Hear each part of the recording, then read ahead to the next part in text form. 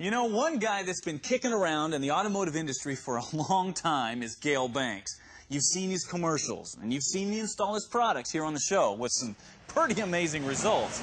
But just who is this guy? You know, what's his credentials? Does he really know what he's doing, or is he just mixing up some snake oil? Well, we're going to find out, because we're not only going to take you inside Gale Banks Engineering, see what's going on, but we're also going to show you how they continue to push the envelope for the whole automotive industry.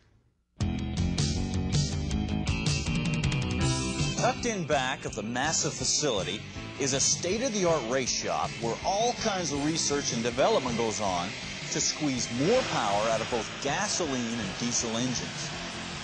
Now this is a highly secretive thing that Gale's working on. So secretive that you can't show it to anybody. We'd have to kill you. But Gale's not around here, so... Oh, man! Check this out! This wicked little truck is being built to go road racing. Not wild enough, huh? Well, it's going to be running a high RPM, 700 horsepower Duramax diesel engine and run against Porsches and Ferraris. Yeah, now, that's wild. This Dodge Dakota just happens to be the world's fastest street-legal truck, running over 220 miles an hour at Bonneville after towing its own trailer to get there. This World War II tank engine?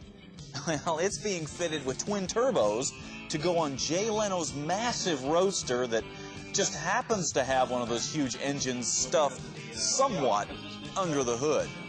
But what is all this high-performance stuff really for? Simple.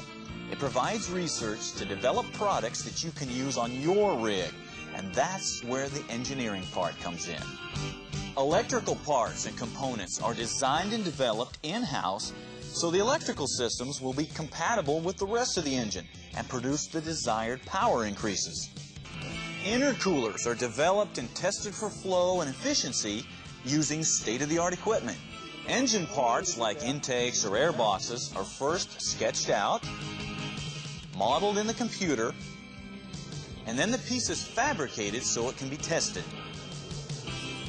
Now this is what a finished piece would look like. Now it's an exact replica made out of ABS plastic, and you can literally bolt this on an engine or a flow bench and see how it's going to perform. Now if it passes the test, the piece will then be replicated in metal or carbon fiber or whatever Banks decides to use. If it doesn't pass the test, it's not good enough, it goes back to the guys in the design room and they tweak on it until it's exactly how they want it.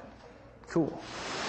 Then the parts are dynoed and tested and basically put through the ringer to see what kind of improvement there is. And if it's acceptable, the part goes into production so you can buy it.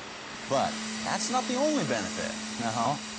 By putting so much emphasis on design and engineering to get legitimate power, as opposed to quick, easy fixes to make a buck, Banks has influenced this whole industry and what is expected from aftermarket parts. That is something we all benefit from.